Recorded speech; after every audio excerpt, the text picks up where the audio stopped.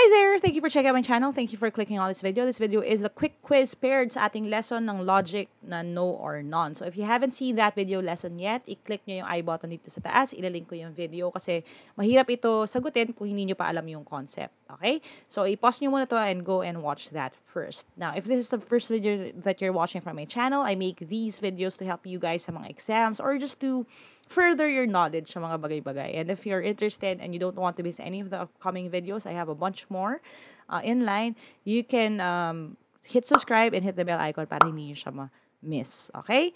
Now, I'm going to give you some time to answer these questions. I'm going to give you 3 minutes for every question kasi medyo mahirap yung logic, no?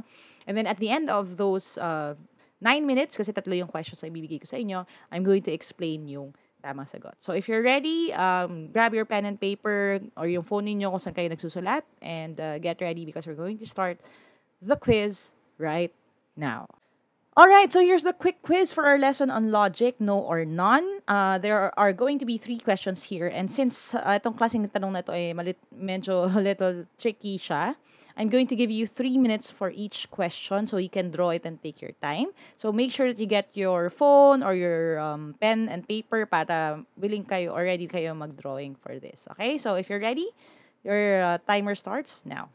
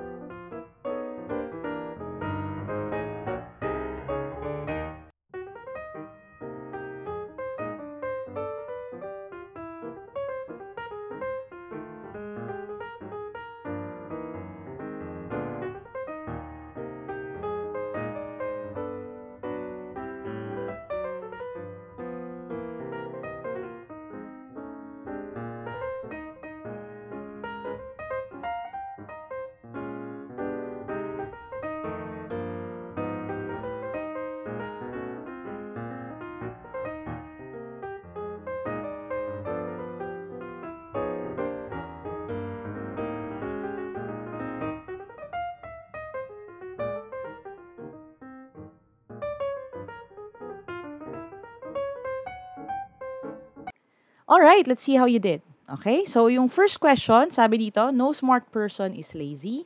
No lazy person is successful. Janelle is smart. Janelle is blank. So again, we need to know kung ano ba si Janelle. So the best way to do it is to draw it. So sabi no smart person is lazy. Ibig sabihin kung ikaw ay smart, hindi ka pwedeng maging lazy. They are two separate circles. Now, ang sabi next, no lazy person is successful. Ibig sabihin, kung ikaw ay lazy, hindi ka pwedeng maging successful. So, the circle na successful has to be outside or nasa labas, nakahiwalay dun sa lazy na circle. So, you can draw it here. Okay? So, nasa labas naman pa rin siya. Pwede rin dito. Hindi natin sure. Kasi ang importante lang, nakahiwalay siya sa lazy. Pwede rin dyan. Okay? Pwede rin dito. So, dito na po papasok yung sinasabi natin na hindi tayo sure kung nasaan siya banda dyan. So, yung sinabi na statement which is, Janelle is smart. What do we know about Janelle? If Janelle is smart, ibig sabihin, okay, si Janelle ay nasa loob ng bilog na smart, okay? Ano ang alam natin tungkol sa kanya? Okay? Is Janelle successful? Now, if you look at the picture, posible, kasi pwedeng, kung nandito siya banda, successful siya. Kung nandito siya banda, successful siya. Pero may posibilidad kasi na hindi. Kasi hindi natin alam kung yung bilog na successful ba ay nandyan talaga. Paano kung yung bilog na successful ay nandito? Kung nandito yung bilog, ibig sabihin, kahit smart siya, hindi ibig sabihin nun, successful siya. So, kung hindi ka 100% sure na tama yung sagot, then it must not be true. So, ito ay hindi pwedeng maging sagot. That's actually the same concept din sa not successful. Kasi hindi ka sure. Kasi kung dito siya, pwede pa rin eh. Kung dito yung bilog. Kaya lang, kung dito, pwede rin hindi. So, kung hindi ka sure na hindi siya successful, hindi na siya pwedeng sagot. Which means, ang C, hindi rin pwedeng sagot kasi smart na nga, successful pa. Hindi nga siya successful. Smart siya. Yes. Sigurado ka dyan kasi sinabi sa statement. Pero yung successful, hindi ka 100% sure. So, this must not be correct. Now, not lazy. Now, if you look at the picture, si Janelle ba kung smart siya, ibig sabihin hindi siya lazy? Now, if you look at the picture, consistent siya. Kasi nga, again, kung smart ka, nandito ka sa loob, hindi ka pwede maging lazy. So, the answer here would be letter D. And I hope you got that right. Okay? Alright, let's move on to question number 2. Sabi, no red is blue. Some blues are purple. All reds are purple. If apple is purple, apple is red, is, and then it's either true, false, or uncertain. So, again, like before, drawing ang katapat nito. If no red is blue, ibig sabihin yung bilog na red, nasa labas siya ng bilog na blue. Yan ang drawing ng first line. Now, sabi sa susunod, some blues are purple. Ibig sabihin, kukuha ka sa blue, yung iba sa kanila purple din. Now, tingnan natin yung second line. Sabi, some blues are purple. Ibig sabihin nun, kung ikaw ay blue, okay, automatic, ikaw ay, some of you are also purple. So, pwede kang kumurot dyan kasi diba sabi natin, if you say some blue are purple, okay, ang ibig sabihin yan, ang drawing mo would be yung regular Venn diagram. Yung ibang blue ay purple din. So, pwede ko siyang i-incorporate dyan. Kaya lang, again, if you look at the next statement, all reds are purple, ibig sabihin, yung bilog na red, in this statement naman, yung bilog na red, dapat nasa loob na mas malaking bilog na purple. Ibig sabihin, I have to fulfill both conditions. So, ibig sabihin, ang tamang drawing niyan would look like this. Kasi, some blues are purple. Again, itong part na to, they are blue and purple. Tapos, dapat pa, yung red nasa loob ng mas malaking bilog na purple, which is this, right? Yung mga bilog na red, yung nasa loob ng bilog na red, nasa loob ng bilog na purple, automatic. Yan yung itsura ng magiging drawing natin. Now, ang statement, if apple is purple. So, kung si apple, yung apple ay purple, okay, ibig sabihin yung apple, dito natin lalagay siya sa purple na bilog. Now, may options ka. Pwede siya dito. Hindi ka sure. Again, pwede siya dyan kasi purple pa rin siya kung nandyan siya. Pwede siya dito.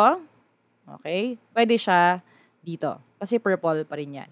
So, may multiple possibilities sa kung ano si apple. So, pwede siya maging red at purple. Pwede siyang maging blue at purple. Pero hindi siya pwedeng maging red, blue, at purple at the same time.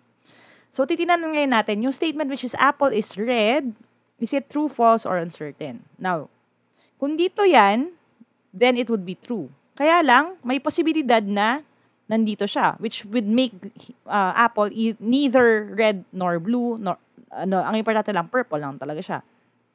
Kung dito mo naman siya ilalagay, and again, pwede mo pa rin siya ilagay kasi ang alam lang natin is that apple is purple.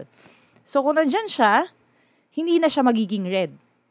Okay? So, kung hindi ka sure kung nasan siya dyan, hindi ka sigurado, the answer here would be uncertain. Kasi, posible siya maging red, posibleng hindi, posible siya maging blue, which is automatically hindi red. Kung hindi ka sure, uncertain. So, the answer to number 2 is uncertain. I hope you got that right. Okay? Let's go to number 3. Sabi, walang maganda na pangit, walang maganda na maarte. Si Candy ay maganda. Alin ang totoo? So again, ano lang to, tinagalog ko lang para lang may options, may dynamics siya, medyo interesting. And the same concept applies. Pag sinabing wala, ibig sabihin, none of them or no. So no one na beautiful is ugly. Parang ganun lang. So ang first line would be drawn like that. Walang maganda na pangit. So kung ibig sabihin, yung bilog na maganda nakahiwalay sa bilog na pangit. Now, next sabi, walang maganda na maarte. Ibig sabihin, kung maarte ka, yung ikaw ay nasa labas dapat ng bilog na maganda. Kasi automatic hindi ka maganda. So, pwede ka dyan. Okay? Kasi nasa labas siya ng M. Pwede ka rin actually dyan, kasi nasa labas pa rin ng M. Pwede ka rin dyan, kasi ang importante lang, nakahiwala yung M sa A or sa maarte. Kasi walang maganda na maarte. Now, kung si Candy ay maganda, ibig sabihin si Candy nasa loob siya ng bilog na maganda, what do you know about Candy? Now, tignan natin. Hinahanap ang ng totoo. Maarte ba si Candy? Eh, hindi. Kasi maganda siya, di ba? At saka ito yung mga A, nakahiwalay siya dyan. So, hindi ito totoo. Now, hindi pangit si Candy. Okay? If you look here, hindi naman talaga siya pangit kasi nakahiwalay yung bilog na pangit sa maganda. So, kung maganda siya, imposible siya maging pangit. So, ito, pwede. Now, check muna natin yung ibang statements. Sabi, pangit si Candy. Oh, hindi pwede yun. Kasi nga, again, si Candy nandito sa loob ng bilog na maganda. So, hindi na to tama. And then, lahat ng pangit ay maarte. Oh, tignan natin. Kung pangit ka ba, automatic maarte ka. Okay? The answer there would be hindi. Ito ay uncertain. Kasi hindi ka sure. Posible. Kasi kung ito yung bilog, yes. Pero kung hindi, pwedeng part of them or pwedeng wala. So, ito, hindi ka rin sure. The answer becomes letter B. Hindi pangit si Candy. Okay? So, again, I hope na you see how close each thing is and how easy it is to get it wrong. Para pag kayo nag-exam, magpipay kayo ng extra attention at idodrawing nyo talaga siya before you actually shade your answer. Okay? Now, that is the quick quiz for this lesson, and I hope you enjoyed itong lesson natin ngayon. If you're not yet subscribed, don't forget to subscribe and hit the bell icon para hindi nyo ma-miss yung mga susunod. And as always, if you want to reach out to me directly, you can go to www.facebook.com/Team Lyqa for more updates, for yung live review events, online review program, and yung mga reviewers that I made. I would love to hear back from you guys. So thanks guys for watching. Never stop learning. Adja kaya niyan. I'll see you in my next video, and bye for now.